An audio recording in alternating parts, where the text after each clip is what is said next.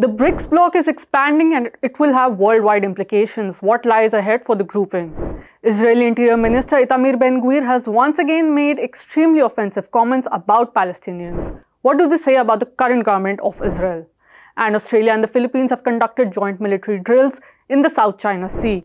What is the politics behind this? This is the Daily Debrief. These are our stories for the day. And before you go any further, if you are watching this on YouTube, don't forget to hit that subscribe button.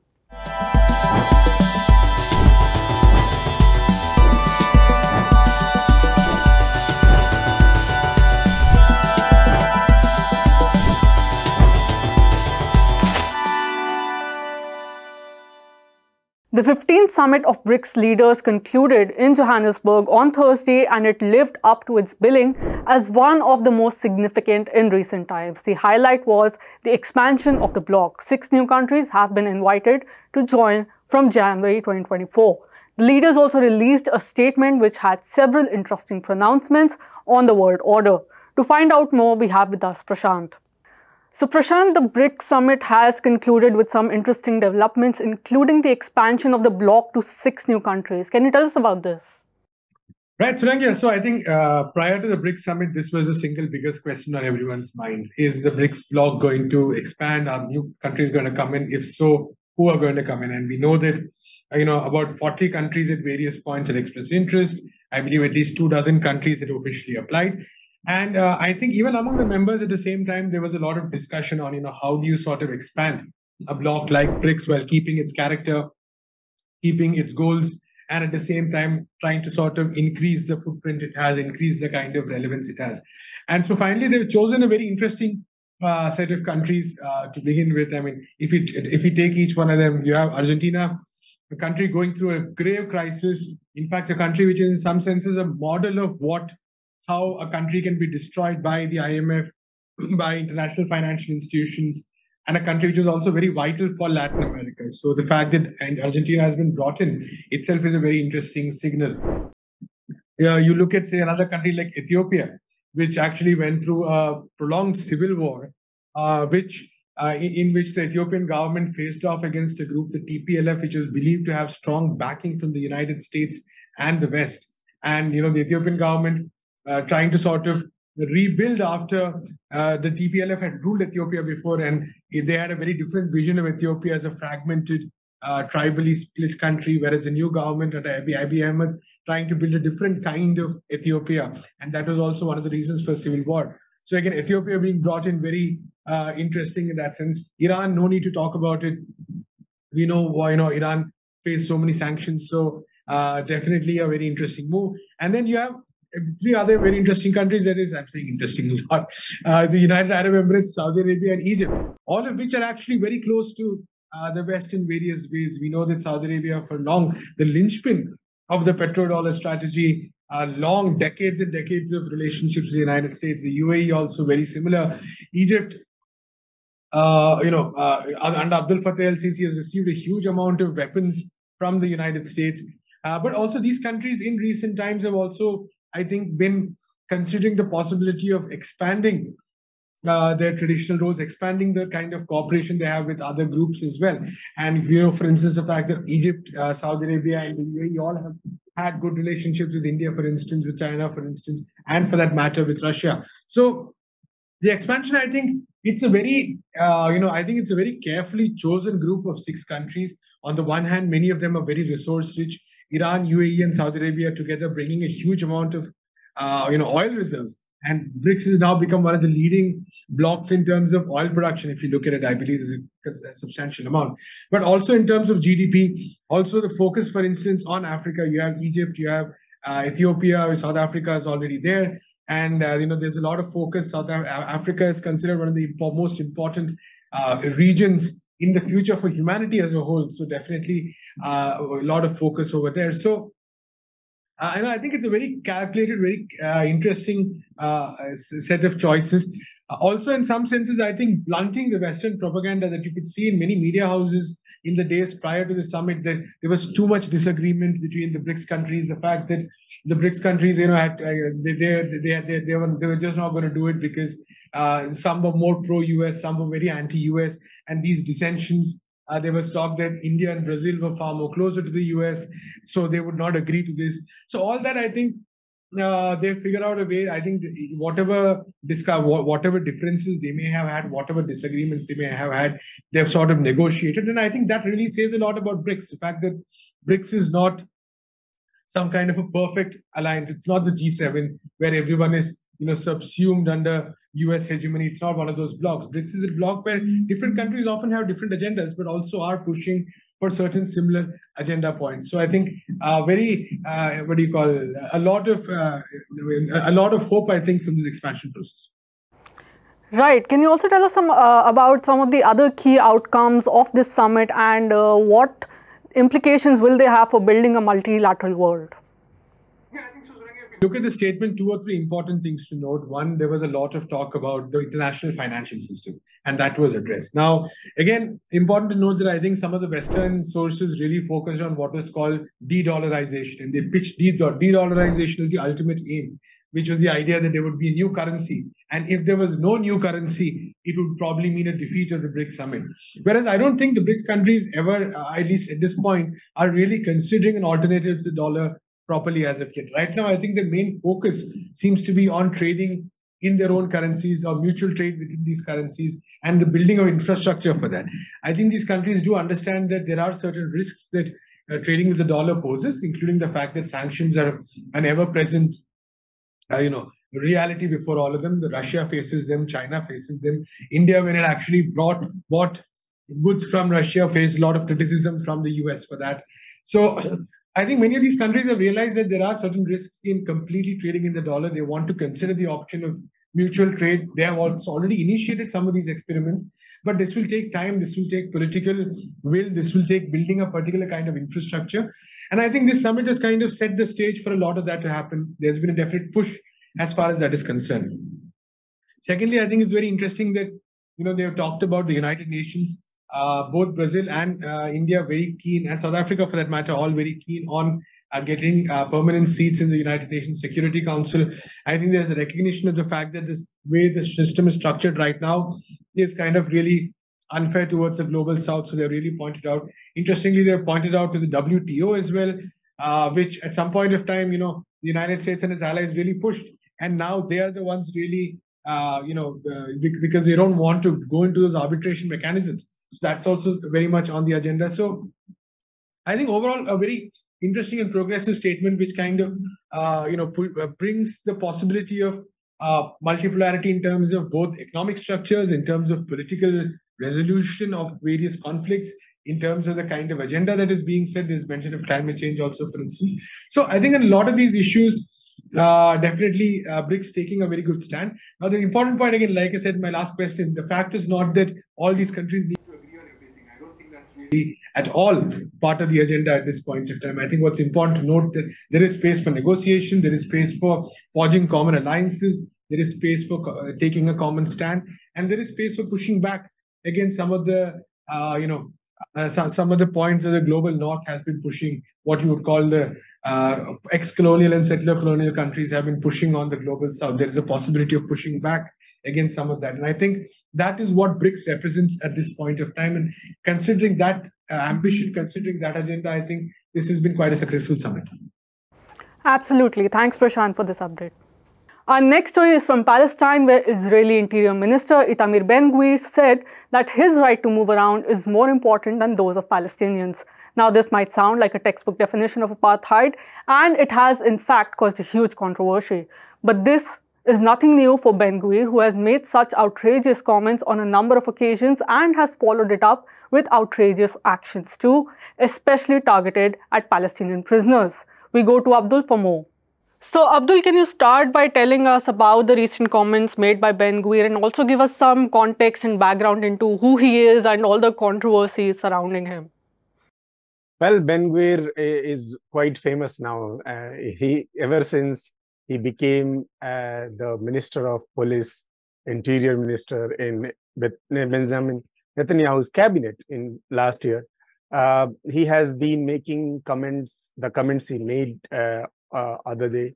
Similar comments he has made several other times. So what he said on that day is nothing in a way new The only thing which surprised the people that one of the ministers in the Israeli government is openly accepting something which is considered to be a taboo, yet and Israel has objected about being an apartheid state, recognized being an apartheid state in the past.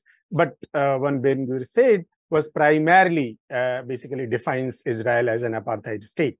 Ben-Gvir said during a press conference with the Palestinian journalist, of course, that his right to move across the occupied territories, of course, whether it is West Bank, East Jerusalem, or any other Palestinian territory, is superior, more important than the right to movement of Palestinians living there. When he said he, of course, it meant that the settler colonial citizens recognized as the citizens of Israel, the Zionist set of people. So that is exactly what he said. And that basically, again, you can, as I said before, he has said such things before also. For example, while talking about Palestinian resistance, he often calls them terrorists and even talks about having a death penalty for those who are involved in murder of quote-unquote Israeli citizens. Only the Palestinians, by the way, not the other Israeli citizens. So if an Israeli citizen murders an Israeli citizen, there is no need of a death penalty. But if a Palestinian is found involved in the such crime, then there should be a death penalty. This is similar thing. Then he has also talked about how Palestinians need to be expelled from the occupied territories and kind of should be exiled, should be sent into other parts of the world, primarily sticking to the traditional Zionist notion of Jordan being Palestine. So he basically wants to expel all the Palestinians out of historic Palestine and send it to other parts of the world. So, so what he said basically is a repetition of what he believes in. Him being an extremist, some of the people have identified him as a racist. He kind of a person who has also openly talked about mass ethnic cleansing of the occupied territories. So what he said other day is not something which is surprising in any way. Right. As you said, this is not the first time he's made such statements. So, what kind of response has he gotten this time and in the past, both within and outside the region? Well, there is already a very well-known debate in the global arena. Primarily, the progressive sections of, or the you can say, the people who stand with the Palestinian struggle have known this for a quite some time, that Israel is an apartheid state. The policies it is pursuing inside the occupied territories are basically the policies which were followed by South Africa when it had apartheid system before 1994. So the discrimination, the restrictions on the movement of Palestinians, the treatment of Palestinians vis-a-vis having different set of policies, then the passing of the Jewish national law, which basically even within the Israel, creates two kind of different citizens, one Palestinians, Arabs, and the Israelis, and claiming that Israel is a Zionist state, completely denouncing the right of the Palestinians. So, so the kind of policies which the Palestinians have been witnessing, both inside 1948 Israel and inside the occupied territories, have basically made it very clear that Israel is an apartheid state, and increasingly becoming so, much more pronounced apartheid state, particularly after the coming of Benjamin Netanyahu's government in power last year in November, December. So when he said those things, some of the only thing which is noticeable is some of those who so far have restrained themselves, have not to say Israel as an apartheid state, have not agreed to the idea of that. They had some disputes saying that, okay, there are discriminations, there is an occupation, but it is not an apartheid state yet. Even some of them have started questioning this notion, and they have made clear-cut statements on Twitter and other social media platforms. If you see that more and more people are now are kind of willing to see Israel as an apartheid state. Of course, this is not a decisive shift. Of course, as I said before, this has been going on for a quite long time. But that has been the case, that a large number of people are now much more in clear to see what Israel stands for, and particularly under this particular regime. This also comes in the context of the increasing violence in the occupied territories. One should not forget that already, according to the UN data, this is just the 8th month of 2023 has been the deadliest year on record in the occupied territories, particularly in West Bank, and more than 200 people, Palestinians, have been killed in the repeated raids. And then there are settlements are increasing on a regular basis, and the settler violence has been allowed to increase. They have been unleashed. You can say there is complete impunity. No settler has been found guilty or punished for what they did, and they are doing it increasingly. Palestinians are getting killed, and so on and so forth. So it seems that what Ben-Gvir said on that day has basically made it quite clear for those who did not want to say it all this while, that what Israel actually stands for, and particularly at this point of time. Right, Abdul. Thanks for this update. And finally, Australia and the Philippines conducted joint military exercises on Friday, August 25th, near disputed territories in the South China Sea. The drill was held near the Scarborough Shoal, an island controlled by China and disputed by the Philippines. The joint military exercises is the first of its kind between the two countries and comes just weeks after recent tensions between China and Philippines at the second Thomas Shoal in the region. Australia's involvement is the latest in the Philippines' attempt to involve foreign players in a bilateral dispute, with similar exercises and patrols conducted in collaboration with the US and Japan. We speak to Anish for more. So Anish, this is the first time that Philippines and Australia are holding military exercises of this sort. Can you give us a bit of context and background into this, and what does this mean for the tensions in the region between China and Philippines? Yes, I think we should start off by pointing out that very recently Philippines and China actually went into a standoff